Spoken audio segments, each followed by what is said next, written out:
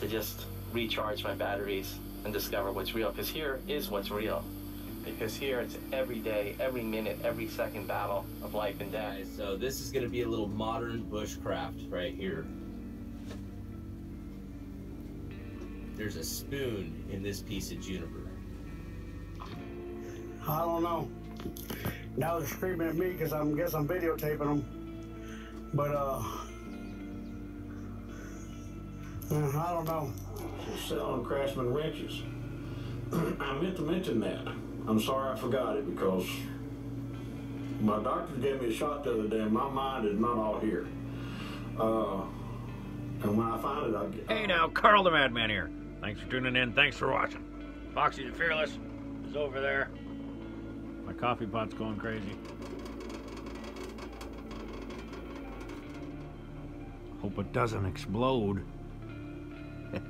So I just found out that these beautiful handcrafted ferro rod and ferro rod striker, the handles, that were given to me from Chris Stone. I made a guess. He wanted me to guess who made them, and I guessed it was Rick from Tack Hill. Well, it wasn't Rick from Tack Hill. It was Dee from Native Tears. So, beautiful job, Dee. These are awesome. You were my second guess. There's a few people who make ferro rods and stuff. What can I say? You were my bad. But they're awesome. I love them. As you can see, just catching up on some videos before I head to work here, and then I'm still heading to work here soon, unless my coffee pot blows up. As I said, I was working at Equitable Shipyards for the Executive Vice President, and Equitable Shipyards also had a shipyard on the Chifunta River.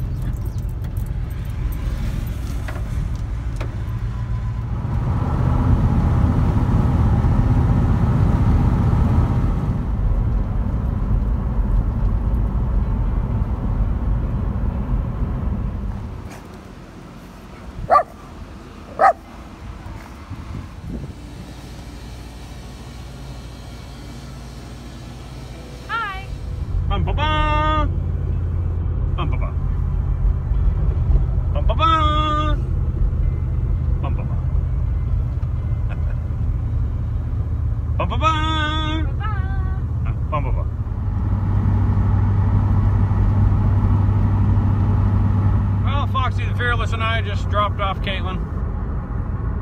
Fun shift. Busy shift. Got lots done. It was good. I like working with Caitlin. She's a pretty good little worker. Guess she's not so little anymore. Well, time to go boil some water, have a shower.